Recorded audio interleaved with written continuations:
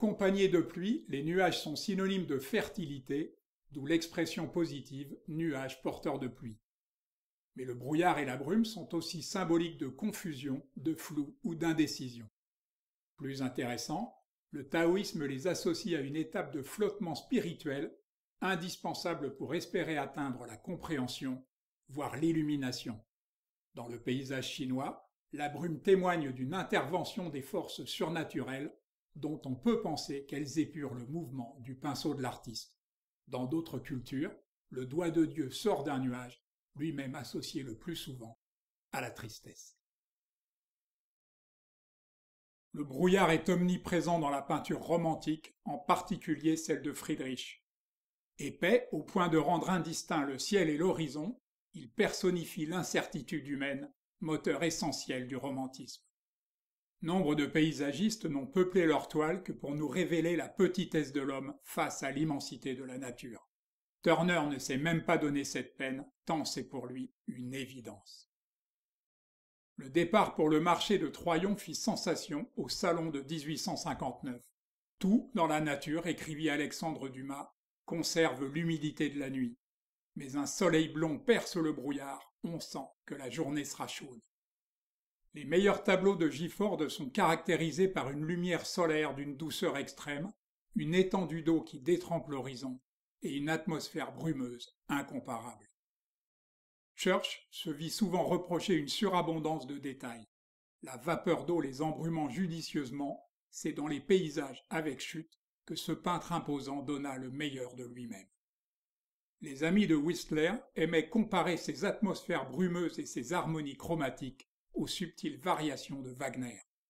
Il donnait d'ailleurs à ses toiles le nom d'une composition musicale. Alfred Sisley fut le plus doux des impressionnistes qui, malgré leur goût pour les variations d'atmosphère, peignirent assez peu le brouillard. Il retrouve ici des accents romantiques vaporeux dignes d'un Turner. Le souci du détail de Bierstadt l'a éloigné des ambiances vaporeuses et c'est dommage, car sa science de l'éclairage qui engendra le luminisme aurait fait merveille avec le brouillard, comme on peut le voir. La première exposition à laquelle participa Richards avait justement été organisée par Bierstadt. Rejetant le romantisme et l'idéalisme de celui-ci, il finira par se consacrer exclusivement aux marines. Père d'Alma Mahler, Schindler était tenaillé entre un penchant réaliste et une nature poétique, ce qui généra chez lui une ambiance singulière. Impressionniste d'humeur, ainsi le définirent ses compatriotes. Vous trouverez plus facilement trace des travaux d'architecture de Witkiewicz que de ses peintures. Fasciné par l'art populaire régional, il fut le fondateur promoteur du style de Zakopane, ville où il s'était installé. Les paysages brumeux et vaporeux de William de Gouffedeninck peuvent sembler d'une grande naïveté, ils sont en réalité très étudiés. Brouillard, aube ou nuit, le mystère règne en maître, insondable. Étonnante vue plongeante sur un port de Honfleur noyé dans la brume, dont le peintre confiait qu'il n'y pensait plus qu'à la nature, un état délicieux, une solitude prenante, avec le vaste atelier et la bataille des idées.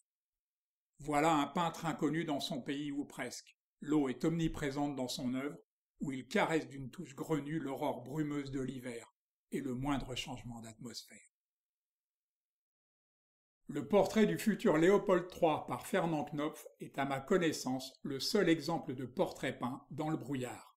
On peut y voir une sorte de prémonition du comportement du roi lors de la Seconde Guerre mondiale. Peindre le brouillard, c'est faire place à l'imagination.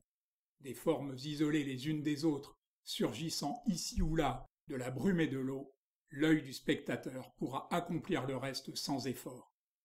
Des peintres qui s'en sont apparemment convaincus ont pris la relève de Gifford ou de Sisley d'une touche glissée qui rappelle étrangement le sfumato, cher à Léonard.